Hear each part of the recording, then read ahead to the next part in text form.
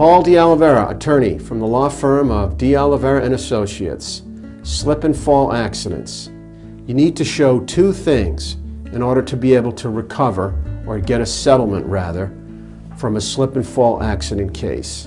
One is negligence. We need to prove that the party, other than yourself, the person responsible, whether it's a homeowner or a business or a landlord, is negligent or at fault. And we're going to get into some common types of negligence cases.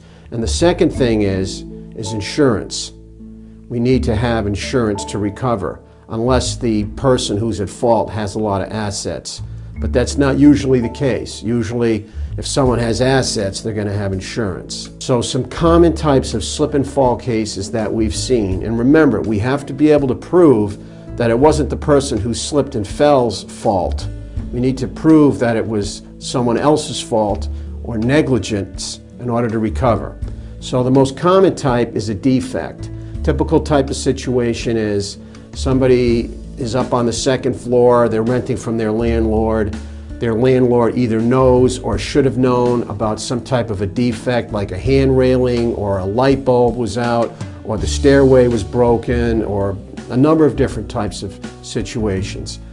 And that was the cause of the person getting injured. So a person's walking down the stairs, let's say, they go to grab the handrail because they lose their balance, and the handrail either isn't there, it's broken, or it pops out of the wall. So that's your typical type of case, is a defect. Another type is, we see a lot of, is holes in parking lots, especially with commercial places where we see these. If a person owns a commercial property, they are responsible to keep their parking lots safe. And a lot of times, especially in New England, we get a lot of snow and ice. You get these holes that form inside parking lots, and a person can fall and break an ankle or hurt their back or whatever. Another situation we see a lot in this New England area is ice and snow.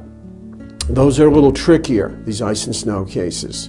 But essentially, we have to be able to prove that the person, such as the owner of the property or the landlord or the person who owns a business, should have shoveled and sanded to remove ice and snow. Typical type of case that we see is with gas stations, where a person goes to pump their own gas.